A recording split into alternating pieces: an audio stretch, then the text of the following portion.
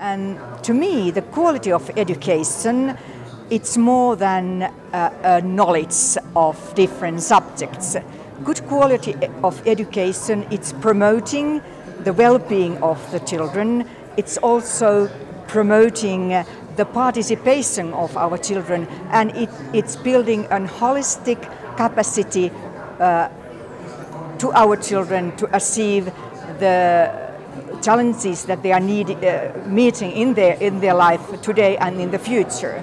So good quality of education is something that provides our children with the talented knowledge is needed, with the social competencies, and also to ability to cope in the life, to have to be the subject of their own lives.